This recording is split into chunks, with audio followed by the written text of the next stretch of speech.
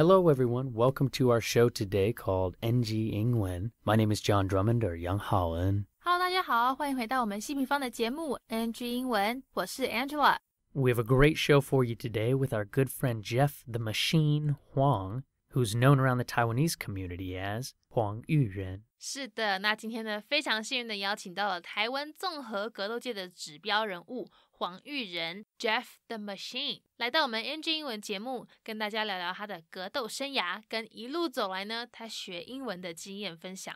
But before we get to the interview with Jeff and I, Angela is going to break down some of the cultural differences Jeff spoke about, particularly about he versus she, when he was explaining if he had a girlfriend or not. Yeah. So take it away, Angela, here on NG 英文。好的，没有问题 John， 谢谢你的介绍。那没有错，今天呢我们要来跟各位聊聊英文在男生的他跟女生的他这部分的用法哦。那现在就请大家赶快把 NG cheat sheet 这个 NG 英文专属的笔记小抄准备好，我们要开始咯。在待会的访谈中 Jeff 会讲到说，因为我们一般中文讲话的时候通常不会特别去说明说是男生的他还是女生的他，一般就只会说他怎样怎样，所以常常在讲英文的时候啊都会直接用 he 来代替所有的他。但是呢，因为英文有分得很清楚，男生是讲 he 女生是讲 she， 甚至还有不分男女的 it， 所以常常会让人搞不清楚说 Jeff 是在讲 he 还是在讲 she， 是男生还是女生。不过各位也别太担心啦，这样子的状况呢，对于我们这些没有特别在性别用法上去做区分的中文母语者来说，其实很常见。我们只要习惯了，只要用上手了，就不怕会去讲错。记得 he 指的是男生的他，那 she 是女生的她。如果没有男女没有阴阳性之分的话，就可以用 it 来表示。例如说 he is a boy， 他是男生， she is a girl， 她是女生， it is a table， 这是一张桌子。好啦，那希望刚才讲的这些对你的英文学习之路有所帮助。如果有漏掉没有听到或是写下来的也不用担心啦，可以上我们的 YouTube 频道，随时想要听几次就给他听几次。那如果大家都已经准备好了的话，我们就赶快进入今天的访谈内容，听听 Jeff 他的分享吧。Alright, thank you as always, Miss Angela Ma, for that wonderful NG 英文 breakdown. Our guest today on the show is a world-class MMA fighter, CEO of the WOTD MMA fight scene here in Taiwan, trainer, TV personality, and so much more. So everyone, please welcome my good friend Jeff the Machine. Hello everybody, this is Jeff. Nice meeting you guys. Boom, what's up? We high five. Yeah. It's official on to the show. Well, thank you so much for joining us today on NG 英文. Dude, I just got to attend a wonderful MMA event you just put on last week called, is it WOTD, right? Yes. Way of the Dragon. Way of the Dragon. So what is your role in the MMA world here in Taiwan? 访谈开始 John 讲到说他不久前才去参加了一场由 Jeff 筹划的 MMA event， 这个综合格斗的活动。那 Jeff 他在我们台湾综合格斗界的角色是什么嘞？ What's his role in the MMA world here in Taiwan？他说他算是 organizer， 他算是筹办人，那也是 CEO。除了要负责商务生意方面的活动嘞，他也需要联络每个人去安排格斗比赛时程等等哦。那 Jeff 说他一开始接到这个职位的时候非常兴奋，虽然自己也是一位 fighter， 一位这个格斗选手，但是他觉得到头来呢，一定有比格斗还要重要的事情，所以他那时候毫不犹豫的就接下了这个职位。那如果你刚好也对综合格斗很有兴趣，一直在等我们更新 MMA 系列访谈的话，那今天内容你想必会喜欢哦。For the show, I'm more like an organizer, also a CEO. I'm in charge of the business side and, keep contacting people, arrange fights, so it's my honor. When I first got this opportunity, I was super excited because I'm a fighter myself.But eventually, I think there's something more important I can do. So when I got this opportunity, I said yes without hesitate.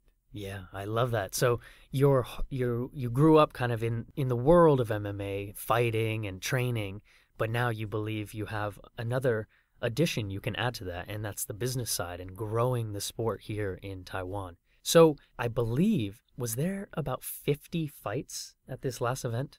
接下来呢，我们会谈到在他们的上一场活动里面，总共有50场对打。那 Jeff 说这包括了职业跆拳道，包括 kickboxing 这个踢拳，还有业余跟职业的综合格斗。他说他们都会试着把各种 combat sport 各种击击运动，各种搏击运动呢加入到他们的综合格斗比赛里面。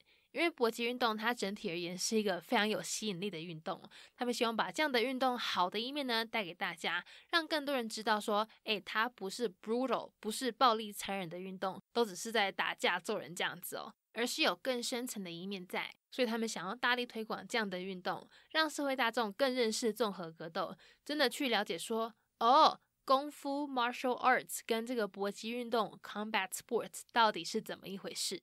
那他们最后也有讲到说John 一直都有在支持他们，而且从这次活动真的可以感受到有越来越多人对综合格斗的参与。Jeff 说他记得很久以前 John 有去看过他们在台北小巨蛋举办的比赛，但因为当时只有职业选手可以参加，所以就只有10场而已。不过呢，幸好这次邀请的业余选手也一起来共襄盛举，现场多了不少观众在为场上的朋友欢呼加油，场面也非常感人，非常的 touching。Yeah, this event we got 50 fights, including taekwondo, professional taekwondo, kickboxing, also amateur and pro MMA. So we try to put different combat sports into our event because combat sports as a whole sport is very attractive, and we want to show people the bright side, also the fun side of combat sports. It's not brutal, and it's not just about fight or punch each other. There's something more deeper inside. So we would love to push these sports and give the true face to everyone in Taiwan, even to the world, like what martial arts, what combat sports really is. Yeah, I love that so much, and I think you guys are doing a great job. I've been supporting you guys for as long as I can now, and I really felt at this last event, there's a new energy that's coming. There's more people kind of there. They're staying for all the fights. It's really good. So I want to congratulate you on all of that. Thank you. I remember the first time you came to our show was in Taipei Arena. That was a right. big professional event, but last match, only 10. But this one is like, because we including amateur fights, so more people join us and a lot of audience there, all rooting for their friends or their favorite fighters. That was very touching. Yeah, man, I think that's what you are doing, and that's why I think it's destined to succeed, because you are bringing the heart aspect into the respect world that is MMA. And martial arts is such a respect sport. So backtracking then a little bit, what got you into MMA, and when did you start training and fighting? 访谈进行到这边，不知道大家有没有在想说，当初我们这位 Jeff the Machine 他是怎么样接触到综合格斗，什么时候开始接受训练的他说其实一开始呢，他是想要当职业篮球选手的，但是因为身高在6尺1，在这个 6'1", 就是大概我们的185公分左右，不够高要 6'4", 要6尺4，大概这个193才够，所以就作罢。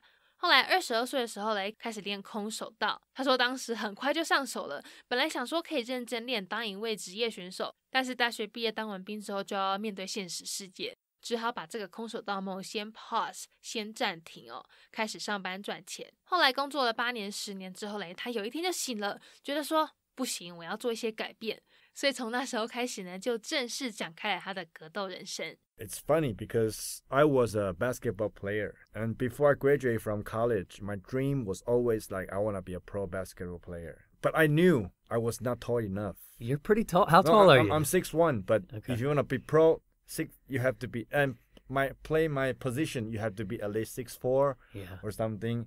6'1", you have to play like PG. But I'm not good enough for that position. Right. So I knew I don't really have opportunity. And I remember when I was 22, I started to train karate. And I get into that like quick. Everything, my emotion, like everything, I was like, this is fun. So I had a dream to become a fighter, but I stopped the dream, or I paused the dream for a while because, after I graduated from college, after my service in the army, I had to face real world. So I got a job and worked for like maybe 8 years, 10 years. But one day when I woke up, I was like, man, I want to make some change. So that's why I'm here. Yeah, man, I love that. I know your story. You took such a break and you decided to just kind of quit your job. Is that correct? Yeah. Wow. So quit your job and start training full time. And the idea, though, at that moment wasn't to be the CEO of the fight organization. It was to pursue a path of a fighter. Is that right? 前面聊到了，从 Jeff 有天突然决定说要做些改变之后，就正式进入格斗世界。但是他这样子毅然决然离职，不是因为计划要当这协会的 CEO 吧？ Jeff 说他觉得这一切都很妙，很像一个循环哦。怎么说呢？因为当初他离职改变人生道路，就是因为要专心在格斗界发展，当一名格斗选手、格斗教练。但好笑的是，他怎么也没想到，最后虽然是真的进入格斗界了，但还是一样离不开商业的领域。在协会里面，除了要处理很多有关 making profits 有关这个赚钱的事情，还要管理公司的上上下下。我们赶快来听听他这段分享吧。It's like a circle, you know. I never thought I changed my life. I changed different paths, but one day I still get back into business world. I have to think about how to, make profit, how to organize a company, how to manage things. I was like, it's really fun. It's really funny because I was like, man, I'm probably going to be a fighter and a coach for the rest of my life. Wow. Such a transition, and I think it's so true to who you are because now you can apply all those different aspects, and I can't really see a better person than you being kind of the face of this. In my mind now, you are the face of this organization, and I think it's a perfect title and role for you. So I wish you all the best. Thanks. Can you share what does WOTD mean, and why did that name come to be for the fight game? 接下来我们要来问问 Jeff， 他们的格斗赛事叫做 WOTD 跟 ETD， 那这些英文缩写是什么意思嘞？如果刚好是 Bruce Lee 李小龙忠实粉丝，或是有看过他电影的听众朋友，可能就会知道 WOTD 就是那部知名电影《猛龙过江》的英文名称缩写，叫做 Way of the Dragon。那 ETD 就是 Enter the Dragon， 龙争虎斗的缩写啊。Jeff 说，大部分的人应该都有听过 Bruce Lee 这个名字，他大概可以说是中国武林世界的始祖哦。但是嘞，很多人可能不知道的是啊，他其实也算是综合格斗的教父哦 ，The Father of MMA。那为了要纪念李小龙跟他的贡献呢，才会以这两部电影名称来给他们的格斗赛事命名。各位听众朋友们呐，我们现在就赶过来听听有关这位闻名天下的格斗教父李小龙的分享吧。I think most people heard the name Bruce Lee.And Bruce Lee is like a Chinese Kung Fu master. He's like a national hero also for a long time. But not many people know he is also the father of MMA. Because in the movie, he invented a kind of glove with his finger can grab and something. So even Dana White, the CEO of UFC, he said, Bruce Lee is like the father of MMA. So it's like a tribute to our own hero. Said, Way of the Dragon is his very important movie. So we use that name to have a tribute to Bruce Lee. Also, ETD is Enter the Dragon. ETD. All from his movie. Wow. Such an honoring tribute. I think that's so great. So if you don't mind, can we backtrack a little bit? Because your language abilities, in my mind, have really opened up a lot of these new doors. So when did you begin learning English? 访谈进行到这边，相信听众朋友们已经在好奇说，Jeff 他的英文这么好，这么流利，他是什么时候开始学的啊？他又是怎么练的嘞？ Jeff 说，在台湾呢，大部分的人从国中开始上英文课，或是有的人可能更早，大概5、6岁就开始学了。那他也一样，但是成绩一直都不太好。不过呢，幸好他对语言很有兴趣，很喜欢学，所以会尝试各式各样的方法去练习，像是看美国电影啦，或是听西洋歌曲等等。他说这样的方式可能不太能够拉高学校的英文考试成绩，但是嘞，对生活上的对话应用是还蛮有效的哦。不过John也讲到说，虽然能够真的在生活中运用学到的英文是很重要，但现在的孩子很厉害啦，如果有去努力读歌词或是看英文电影字幕台词的话，其实说不定也一样可以提升在学校的英文考试成绩哦。听众朋友们，说不定呢，你也可以试试这样的方法来提升自己的英文能力哦。In Taiwan, we started to learn English from junior high school, and some people even went to like cram school since they were like maybe 5 or 6. Right. Yeah, but me the same, but my grade in English was never very, very outstanding. But I love English. I love language. So I use my way to learn language. Like I like to watch like American movie. I like to listen to like American, no matter like rock music, rap, anything. So maybe that's not good for your grade or for your school test, but I think it's pretty good for life because you will learn real life English from that. Yeah, I love that, and that's something that you said perfectly. I think maybe it doesn't always apply to the grade, but it applies actually bigger to the grade. It applies to life. And maybe, students nowadays can use shows and movies or lyrics from songs, and they can work it into their grades, using different vocabulary, something like this. So I think that's a great way to do it. So then moving forward a little bit, are you using English and Mandarin Chinese and maybe Taiwanese now to run the business? 在这段访谈中，我们要来问问 Jeff， 他是同时用英文、中文还有台语来经营他们的格斗协会吗？他说呢，虽然综合格斗蛮国际化的，但是在台湾还是相对比较新的一个运动，所以除了用我们当地的中文和台语跟自己人沟通交流以外，如果希望持续推广综合活动在台湾的发展，希望有更多资源、更多人脉的话呢，同时也必须要站上国际舞台，用英文跟世界各国的选手沟通才行。尤其像现在世界最大、最主要的综合格斗联盟都是美国的，所以英文对他们来讲真的很重要。那最后 Jeff 也稍微提到一下说，他之前在巴西受训的时候有学了一些葡萄牙文。等一下大家在最后会听到他们讲一些 tudo bem, tudo bom， 其实就是葡萄牙文打招呼的方式。我们赶快听听这段有趣的分享吧。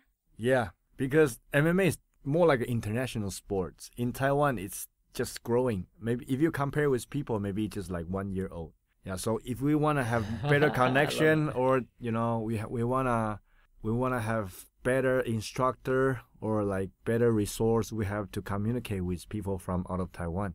Mm-hmm. So English is pretty important to develop MMA in Taiwan. Yeah. And the biggest league in the world is like UFC, Bellator, they all American based. Right. So it's pretty important. Yeah. I also speak a little bit Portuguese. Really? Yeah, when I was in Brazil, I learned. Yeah, Obrigado. Tudo bem, obrigado. Yeah, man, that's muito bom, muito bom. Muito bom. Beautiful, man. So thinking now about all your kind of language experiences, do you remember any cultural differences or funny instances between English and Chinese that give you maybe trouble or confused you over the years? 接下来我们要来问问 Jeff， 他在中文、英文转换的过程中，有没有记得什么因为文化或是语言不同的关系而给他带来麻烦的例子嘞？Jeff 说这部分主要在 gender， 在性别这一块哦。因为中文一般来说，我们平常在讲话的时候，不管是男生女生，都一律会用他来表示，不会特别去说是男生的他还是女生的他。但是英文不一样，像之前有个外国朋友问他说，有没有女朋友？那当 Jeff 用英文跟人家回答说，我有啊，我女朋友她很漂亮，这样子的时候呢，都会直接用 he 来指他的女朋友，让对方分不清楚到底是男性的女朋友还是女性的女朋友。那虽然说不管男性女性大家都很 OK， 只是当下要搞清楚性别的时候，常常会因为 he 还是 she 的用法，会产生一些沟通上的不方便。那这种状况其实蛮常见的，尤其是我们一般讲话习惯上不会有男性女性的分别。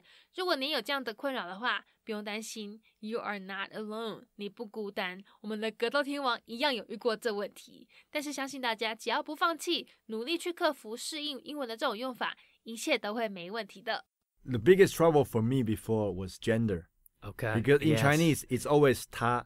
There's no difference between he or she. We all say 他. So I remember when I started to talk to foreigners, like frequently, I made this kind of mistake very, very often. Like, hey, do you have a girlfriend? Yeah, I do. And so, my girlfriend, he is very beautiful. Like, he, are you sure it's a he? We can accept that, but we want you to tell us it's a he or a she. I say, sorry, it's a she.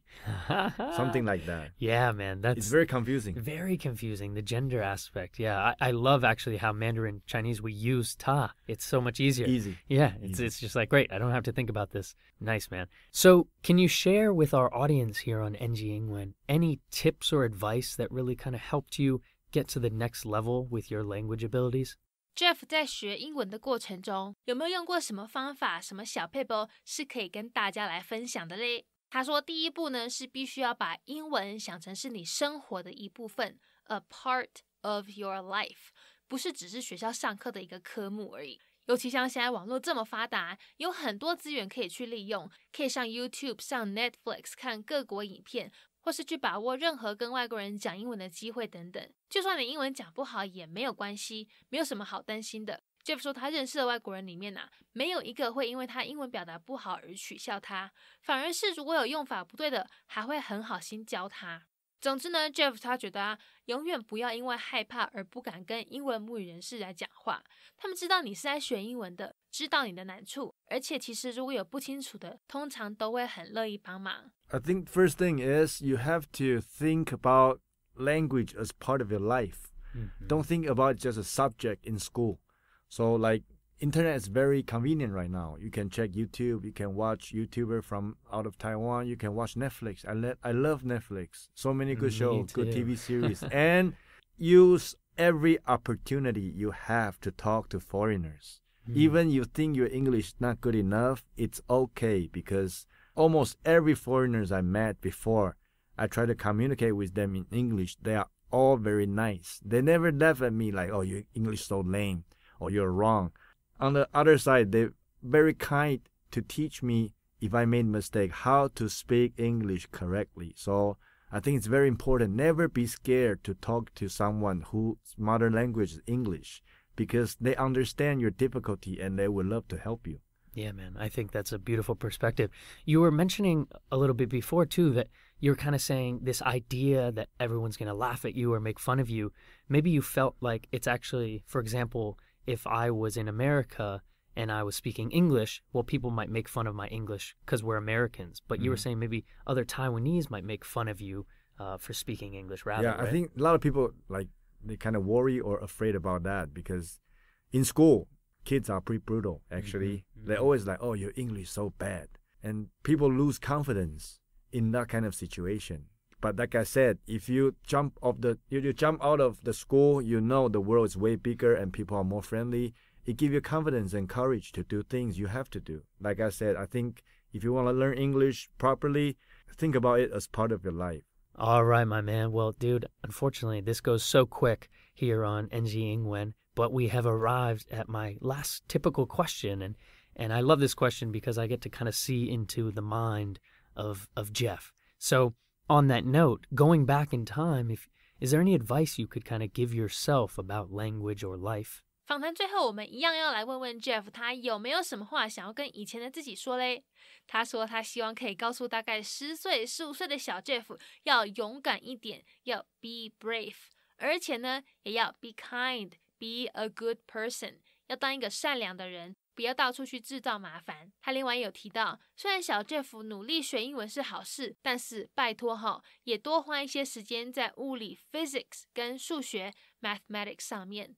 因为他后来发现其实跟英文一样重要。我们赶快一起来听听最后这段分享吧。I want to tell younger Jeff, like 15 or even 10 years old, be brave and be a nice, kind, good person. You know, never do anything evil. Sounds stupid, but I think to my life right now, my age is very important. And also, the way you learn English is good. But please spend more time learn physics and mathematics because those things are also important. Interesting. Yeah. So you felt maybe you focused too much on English when you were younger? I focused too much on playing around. No, I hate mathematics and physics because I thought that they are so difficult and it's not useful in life.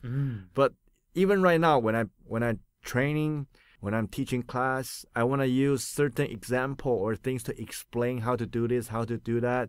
All of a sudden, I realized physics are very important. Yeah. Absolutely. And that makes me think, though, are you teaching now in English as well? You use sometimes some of my students, they are like American-born Chinese or like half foreigners or something. So I teach in English 30 or 40% of my time. Nice, man. I made a lot of mistakes, but my students, they never laugh at me. I even asked, like, is it correct? Is it okay? They're like, it's very good. It's very good. Yeah, man.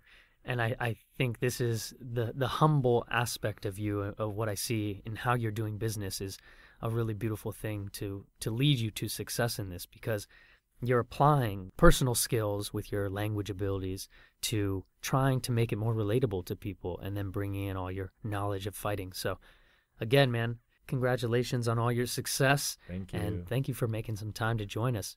Thanks for inviting. Yeah, it's good. It's always good to share good things with people who in need and share with my friends. So I'm very happy for you to invite me to this show. Beautiful, man. So where can people find your life online, or where can they maybe come to another event? We probably gonna have our next event around mid-June, but if you wanna have more news and information about MMA or myself, you can find me on Facebook, Jeff Machine. Jeff Machine. Machime, the machine. Or IG the same. And I'm gonna start my YouTube channel this year. So if you wanna search me online, Jeff Machine will bring you to all my social media. Yeah, and the Machine is actually kind of your fight nickname, is that right? Yeah, I got the name in Brazil. Oh, because you just never stopped? Yeah, I keep training. Even like those guys, the Brazilians, their fighting level is like so high. Mm-hmm. But I just keep fighting, never quit. I go to the class every day. Even I was sick, I sit aside and watch them train. And people are like, man, are you serious? I said, yes, I am. Oh, you're like a machine. You train and you never stop. Oh, it's good, it's good. And so they started to respect me as they're part of their team right now. That's beautiful, man. Well, much love, and hey, Happy New Year, 新年快乐. 新年快乐, 新年快乐 to everyone. Yeah, and wish you guys can come to our show and enjoy the show next time. Also, if you want to watch the show, a couple of days ago, you can search on internet also. WTD ETD 03. 03. All right, my man. Well, I'll talk to you soon. Talk to you soon. Bye-bye. Bye-bye. That is our NG Ingwen show for today. We hope everyone enjoyed listening to that. Don't forget to connect with us on Instagram or Facebook. You can search NG Ingwen, or you can search NG English ICRT. And make sure to tune in each week, Wednesday morning from 6:30 to 7, and Wednesday night from 9 to 9:30. We'll see you next time. Bye-bye. 好，那我们今天西平方的节目 NG 英文就到这边告一段落啦，感谢大家的收听，别忘了到 IG 搜寻我们的粉丝专页 NG 底线 English 再底线 ICRT。那大家也要记得每周三早上6点半到7点，或是晚上9点到9点半，把广播调到 ICRT 频道 FM 100，准时收听我们节目哦。那也欢迎大家上网搜寻西平方的攻其不备课程，或者是呢到我们西平方的官网多读一些有关 NG 英文的专栏文章，看看在 NG 英文里面的专栏有没有哪些是大家可以吸收学起来的一些小 paper 哦。我们下次见了，拜拜。